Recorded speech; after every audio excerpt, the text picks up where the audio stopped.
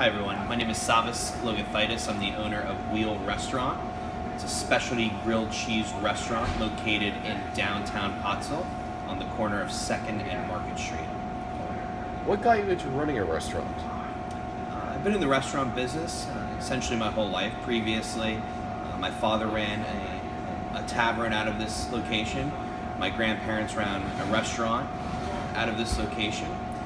Upon graduating from the University of Pittsburgh, I've managed anywhere between 11 and 22 restaurants at one time throughout the state of Pennsylvania and also New Jersey. What is your favorite part about running the Wheel? Favorite part about the restaurant business and obviously the Wheel specifically is my interactions with people. Right? And everyone talks about how we're in the food business, but in reality, we're in the people business in the restaurants. Interacting with our guests and engaging them, and not just our guests, but also our team members, our staff here. It's important to build those relationships across the board and give everyone a great experience, not just great food. And speaking of all the work through the generations, your family has been a part of School County for years. What do you love most about the area? I lived in Pittsburgh for a few years after graduating, and I came back specifically, and I always tell this story, because of the simplicity of life in Pottsville. Number one, this is where all my family is, but number two, the simplicity of life. In the city, when you have to go to their hardware store because you need a light bulb, the hardware store may be a mile away and it takes you 15 minutes to get there.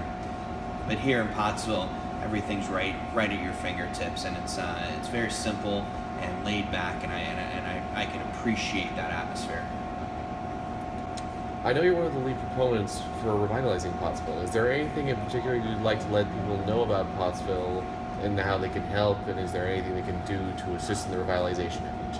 Sure. So I currently act as the Vice President of the Pottsville Business Association, and we've been partnering with the city, with PADCO, which is a development entity in Pottsville, and some other great organizations throughout the city, and we're leading a charge for revitalization / continued progress in the area. And right now we have a request for proposal out, and what that means is we're looking for professional consultants to come into the city and devise a strategic plan for revitalization or continued progress in the city. And that there are a lot of different components for it, right?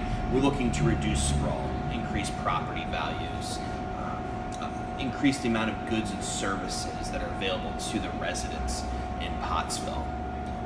We're looking to create jobs. We're looking to retain our youth. We're looking to hold more and better events like Block of Art. So it's really essential that everyone work together. It's a multilateral goal that we have, and we're looking to execute it over the course of the next year.